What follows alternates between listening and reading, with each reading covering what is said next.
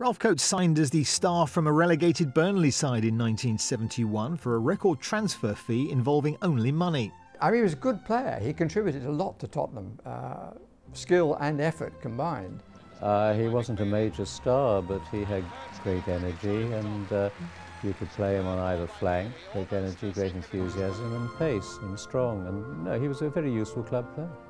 Whilst he did give great service to the club, playing nearly 250 games, he'll be remembered for one game and one goal. And if you're going to score a good goal, the best goal of your career, then try and score it at Wembley is not a bad idea. It's funny, football, it's a life of up and downs. And I started the day disappointed when Bill said, I'm making you sub. I had a slight injury and he wasn't going to risk me, and he put me sub. And so I made my mind up that I'd be watching the game for at least, it's a silly situation. You're hoping you get on, but you don't want to get on because you know the team probably be struggling. Unfortunately, John Pratt got injured after 15 minutes, which was very, very sad because he's a mate of mine. And then I came on a sub, and how things changed in the course of a few hours, and I scored the winning goal. Even to this day, people stop me in the supermarkets and tap me on the shoulder and said, that was a great goal, you know, well done. Thank you very much for what you know, it's tremendous, and they still remember it. And again, Mike England's going forward. Again, a lower one. Chivers with the back heel. Now Mike England hoping to get in. Coates hoping to blast it in, and Coates has done it. Ralph Coates. A beautiful shot by Coates.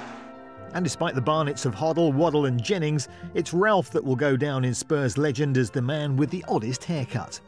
I have a certain sympathy for Ralph Coates because all of us who are, to put it in the modern vernacular, follically challenged, have that moment when they have to decide, can we stop coming it across? Bobby Charlton went through it, I went through it, probably not that much notice compared with Bobby, I'm sure, and Ralph Coates was probably the extreme example, because actually the piece that he had was thicker than Bobby's and mine.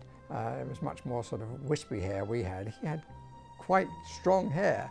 So, you know, it was a question of whether he was on BBC One, BBC Two or ITV, where the aerial was, you know. It was ironic that I had to stick with it because people recognised me because of the hair, you know. And the winning goal at Wembley, I got an advantage because it was a swirling wind, and it was a long throw from Martin Chivers and flicked on by Martin Peters. And it was a swirling wind, and it was because of my hair was falling from right to left that I knew where the wind was going, so I was a step ahead.